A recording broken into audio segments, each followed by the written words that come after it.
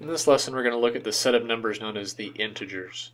But before we get into exactly what the integers are, let's just remind ourselves of what we already know, and that is what we know about the whole numbers. All of chapter 1 was all about whole numbers. So one of the things we did when we looked at whole numbers initially was we created a number line to take a look at them. And so remember, we had 0 at the very bottom, and then we would put little notches on the number line to indicate the next whole numbers along the way.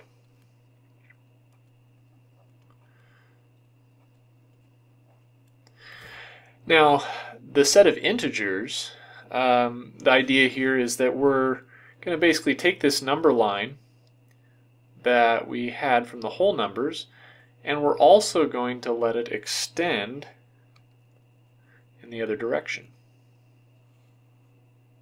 Sorry, it's a little bit off, but close enough.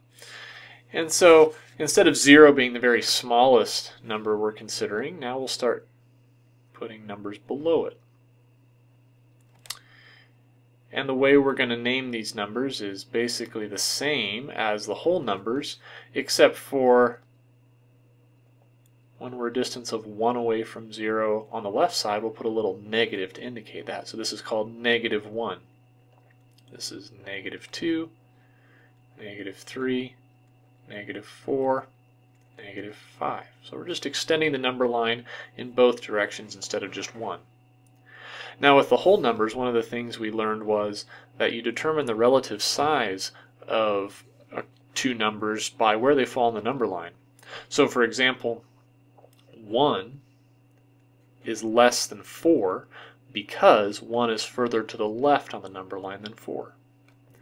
And 5 is greater than 3 because 5 is further to the right on the number line than 3 is.